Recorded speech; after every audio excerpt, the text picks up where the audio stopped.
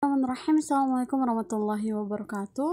Hai Bos Bis, ketemu lagi sama Oting di YouTube channel Otong Bos, channel yang siap menolong masalah Bos Bis semua. Nah, kali ini Oting bakal ngasih tahu sama Bos Bis di rumah cara menggunakan voucher belanja di Shopee Terbaru Juli 2022.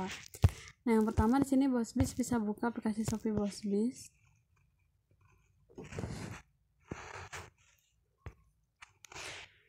Kemudian selanjutnya karena kita akan menggunakan voucher belanja, jadi di sini kita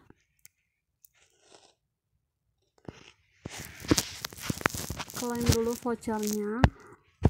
Ini ada voucher ongkir dan voucher, kita klaim dulu voucher yang tersedia. Nah, yang klaim itu bisa diklaim ya. Kalau udah misalnya Bos Bis udah ngeklaim, Bos Bis mau belanja, apalagi kalian dari infonya juga, kita bisa langsung aja centang, contohnya seperti ini, check out.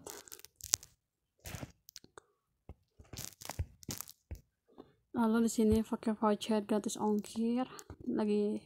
Nah, pakai voucher ya. Lalu klik buat pesanan saja.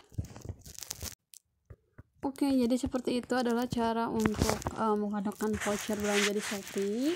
Untuk vouchernya itu Bos Bis alangkah baiknya bisa membaca syarat dan ketentuannya juga ya. Nanti kalau udah langsung barangnya ada dikemas kalau udah check out. Oke, mungkin video cukupkan sekian, semoga bermanfaat. Jangan lupa like, share, dan juga subscribe. Mohon maaf pesan kata, terima kasih. Assalamualaikum warahmatullahi wabarakatuh.